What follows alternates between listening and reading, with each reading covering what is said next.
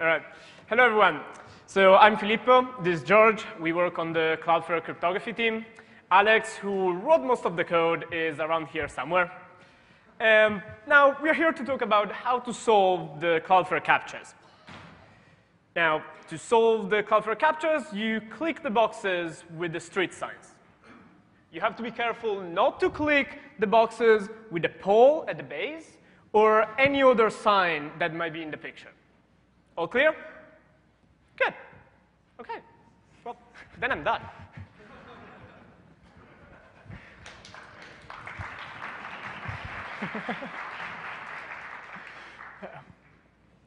OK, but seriously, we're talking about solving the problem of the Cloudflare CAPTCHAs. And in fact, while CAPTCHAs like that may seem pretty straightforward, they embed a lot of assumptions about who you are as a person, like what language you're familiar with, whether or not you can see or hear clearly, if it's easy for you to type or click all those little squares, or even stuff like where you grew up and how that affects your idea of what counts as a house or what a storefront might be. So there are a lot of reasons why a CAPTCHA that seems straightforward might actually be pretty difficult for someone. So at Cloudflare, we try to use them only as a last resort. But what am I even talking about? Let's take a step back for a minute and answer a question that some of you might be asking, which is, what's a Cloudflare? Cloudflare is a service that sits in front of websites on the internet and provides sort of like value-added request routing. We try to protect our customers from like big obvious threats like DDoS attacks, but also from smaller things like web scraping or comment spam. And we do this by inspecting signals that we extract from the requests that users send through us, looking at things like what resource they're requesting or what browser they're using, what country they're from, to try and make a determination about whether or not this is like a real human using a website who we should obviously let through, or if it's some kind of bot that's attacking one of our customers, which we should obviously restrict. And generally, we don't have a problem with this. We can look at all of these traits of requests and make our decision pretty easily. But in one particularly notable case, we have almost none of the signals that we normally operate on to go on. And that is Tor browser. And Tor browser, in addition to sending all of its users' traffic through Tor, also takes a lot of additional security measures to protect the anonymity of its users, which means that all of the things we would normally look at are either deliberately obscured or outright denied to us. So when we still need to make a decision about requests that are coming from Tor browser, where everyone looks pretty much the same and is coming over Tor, we have to fall back to a lot broader and less precise sorts of signals. And in the case of Tor browser, the main one that matters is IP reputation. And again, because it's Tor browser, what I mean here really is the IP reputation of the Tor exit relays. And as you can imagine, they're not great. It's mostly because enough attackers do use Tor that our automated systems that watch for attacks and then like downrate the IPs that we see them coming from automatically assign bad ratings to most of the Tor exit relays most of the time. And when we have only IP reputation to go on, when we can only see that like, oh, hey, this request is coming from one of those sketchy IPs, we have to assume that that traffic might be malicious, and we serve a CAPTCHA to try and disambiguate. Unfortunately, this has side effects.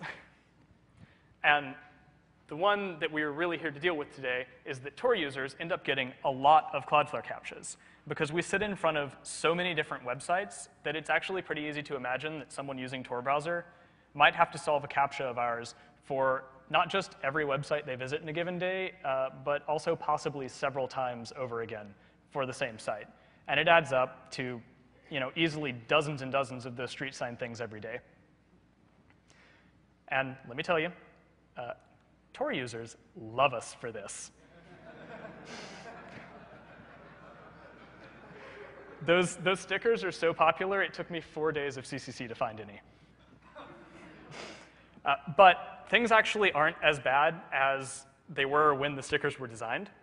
As you can see from this extremely helpful scale-free chart, we're letting through more non-malicious Tor requests now than we ever have previously. But at the end of the day, what we care about is that yellow bar of of traffic that still gets challenged, because some of it is actually users. They're real people who are just using Tor browser to try to browse the web privately. And while we do want to block the attacks that come through Tor, we don't actually want to block those people. In fact, we consider it to be an enormous problem. Such an enormous problem that we've tried about half a dozen things internally to solve it, to make it so that this doesn't happen to Tor users.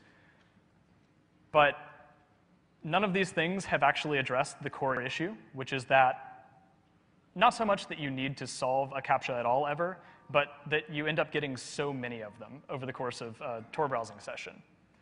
So what we really need, what we would really like, is some sort of portable proof of humanness that a user of Tor browser can carry around with them and use to bypass the CAPTCHA challenges without de-anonymizing themselves and without compromising the security of the Cloudflare edge.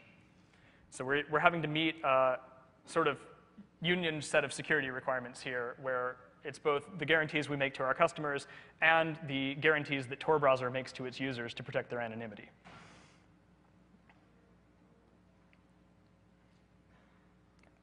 Sorry. So we've actually been working on this for like almost a year and a half now, and the crypto team at Cloudflare knew that we needed to do something about this, but we couldn't figure out what until about a year ago, when we read a blog post in which Jan suggested that you could probably rate limit accounts in an anonymous manner using blind signatures. Which, by the way, is why you should all be blogging your obvious crypto ideas, because we hadn't thought of this, but when we read this post, we said, well, that sounds cool. Why don't we build something like that? And what it's ended up is being this. It's a plugin for the Tor browser and a signing service that runs on our network edge, such that a user can solve a CAPTCHA and then, along with that solution, submit a whole bunch of blinded tokens. And we'll validate the CAPTCHA solution and then sign the blinded tokens and return them to the user, who can keep them stored in their browser, and the next time they would hit a CAPTCHA challenge, they can instead unblind a token and submit it as a validation so that they don't have to do the street sign thing again. And this actually gets us a lot of the properties that we wanted. It means that the Tor browser user who was previously having to solve possibly dozens of CAPTCHAs per browsing session can instead now solve one, hold a bunch of tokens, and not see a CAPTCHA again for the next many websites that they visit. And because of the blinding, we can do this without compromising Tor's anonymity guarantees. And because they are tokens stored in a plugin and not actually cookies, it means that they'll work across domains and over multiple Tor circuits, which our current cookie-based solution just doesn't. But finding a thing that did all of this and still met all of our security requirements was pretty hard. There are not a lot of options out there. So where we're at with it is straight up, boring, old, best of the 80s, blind RSA, with a couple of design tweaks that make it more suitable for the HTTP use case. And we've spec'd this out, and we have some code deployed that does it. I'll give you this link again in a minute. But in practice, we would really like to get away from this. We've looked at a bunch of other blind signature algorithms and even some full-on anonymous credentials. But in practice, none of them are really deployable. They're either a thing that has just never been implemented anywhere by anyone, or they require some sort of esoteric primitive like pairings, which makes it hard for us to implement it in JavaScript and deploy it in a browser. But aside from the algorithm itself, there are also some open questions about protocols of this kind in general, such as, well, okay, is this just a whole new de-anonymization vector? Or what do we do about botnets trying to stockpile tokens or a malicious website that wants to force a user of Tor browser to drain their own stash of tokens. And it's the questions like this about the proper algorithm and analysis of the protocol where all of you come in. Because the point of giving this introductory talk to a room full of cryptographers is that we really need help. If you have questions, we're here. If you have comments, there's a mailing list at torproject.org that you can send them to. If you're sitting here thinking, oh no, that's total crap, there's no way it will ever work, hang on, let me show you. The next PETS deadline is in February. And this is all on GitHub, so if you prefer to just give us code or comments or pull requests or anything like that, we're there as well. And that's what I've got. Thank you.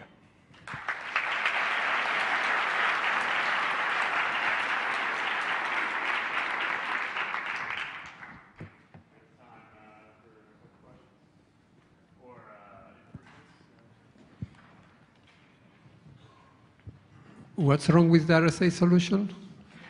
Oh my God. All right.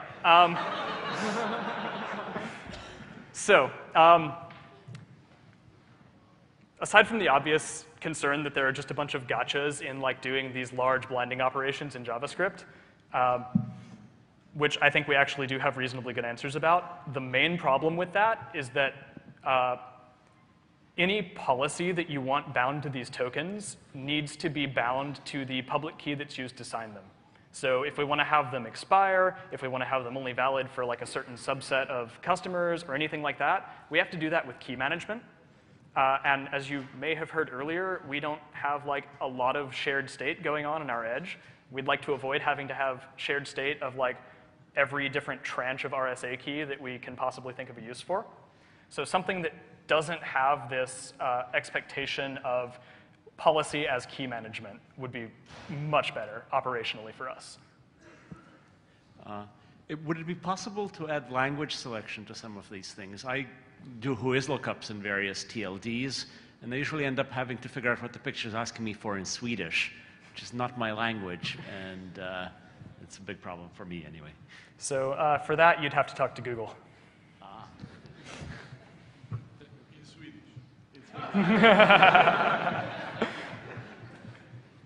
Are your customers happy about this? Because I'd imagine a lot of your customers business models rely on knowing as much as possible about their users, and essentially you're now making it easier for users to access those services anonymously. That's a good question that I don't have a really 100% correct answer for. Mostly, we already give people the ability to apply customer-specific policy to Tor traffic. So if you've gone ahead and done something like that, if you really don't want anonymous users, you can already make life harder for them. But if you haven't done that, it probably means that you don't care, and we shouldn't be making it harder by default. I was wondering, what type of attacks are you trying to prevent from Tor users that you will actually still prevent using this system? Because it can't be DDoS attacks, right? Tor is not suitable for DDoS attacks. Yeah, so that's actually an interesting answer that I've got for this.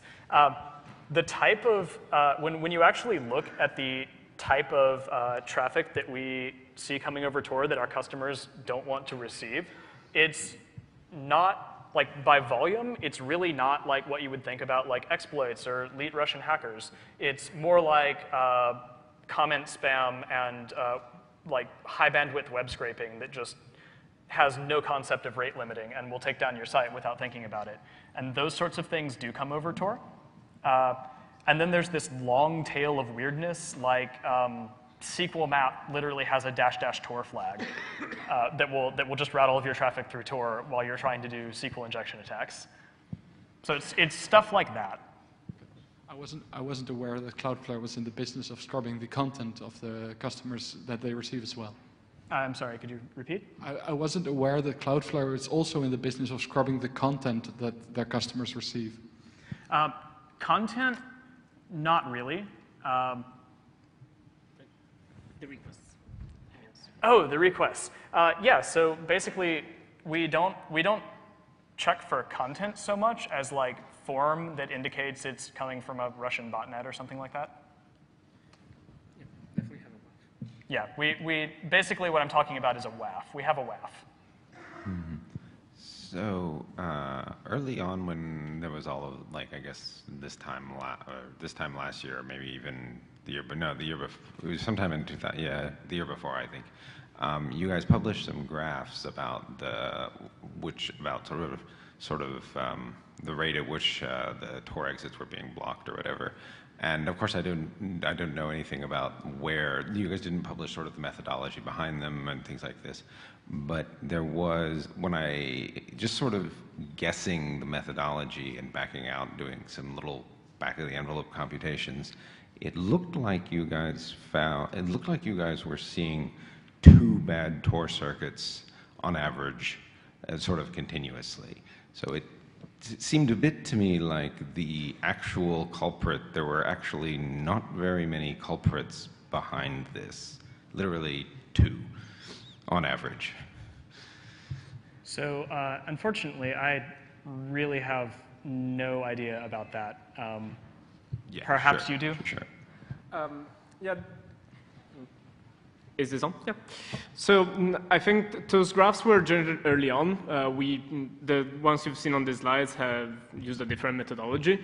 But more relevantly, I think that even if it's just 2 on average at any time, the nature of Tor is that we have no way of identifying them. So again, if we deploy countermeasures against those, we end up hitting users also. So hence this talk.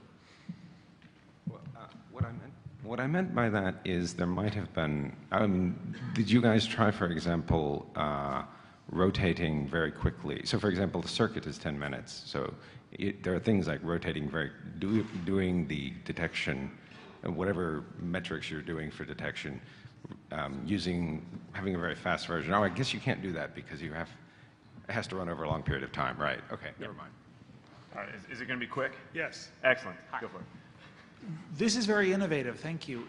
One of the bits of trying to be anonymous, as I understand it, is looking like everybody else who's using Tor. And so if other companies that want to do something similar, but a little bit different, take your open source code and do the Facebook challenge bypass specification, or even other CDNs might imagine approaching something like this. It seems like you get a bit or so of de-anonymization per plugin like this that becomes popular in the world. And not just for those who've installed it, of course, but for those who choose not to install it, then they stand out as being weird in that way. So to be safe and to really meet that anonymization goal, maybe I'm missing something, and just everybody can use the one that you've got, and so there's one plugin and you get it upstreamed into Tor and you're good. If so, are you pursuing that? Pull requests welcome, that sort of thing? So short answer, yes. Longer answer is this is in no way Cloudflare specific. It's the way the plugin and the tags on websites and stuff are architected present you with a list of public keys, and if you have one of those pinned in your plugin, or many of them even, that's what decides which requests for tokens that you respond to. But which keys you have pinned is detectable, so you still get a bit per key that's pinned. So I guess it's to make this safe, there has to be one master key, and one entity has to hold it. I mean, you know who I propose. Who do you propose? Talk to you later. All right. All right, why don't we take the rest, let's take it offline. Thank you, and thank everyone. Yeah. Thank you.